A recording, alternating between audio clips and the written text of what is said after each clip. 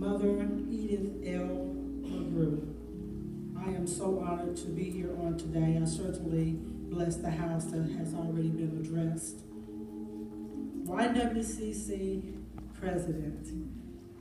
There was a young lady that had walked away from the church at an early age because she felt disconnected.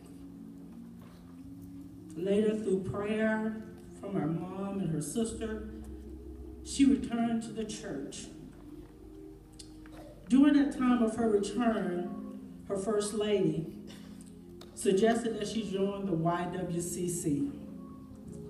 In the YWCC, she learned to love herself, she learned to build a house, and she learned to love and honor her husband and her children.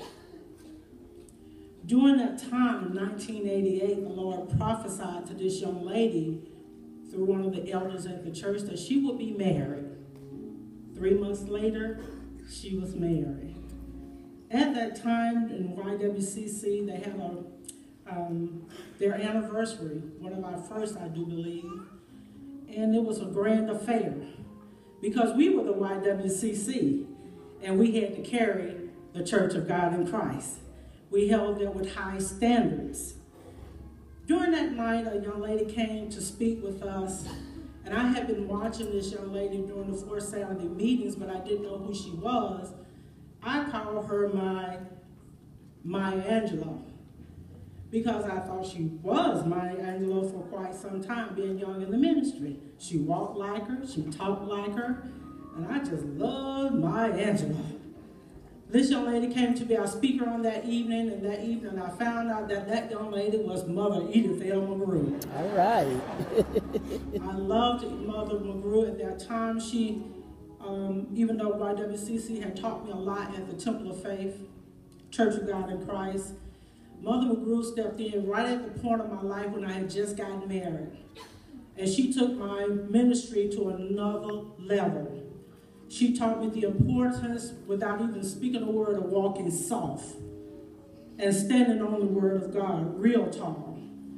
Her character and her integrity went before me, and she showed me the importance of, it wasn't important about pushing and shoving to where you wanted to be, but just waiting on God to come and carry you to where you needed to be.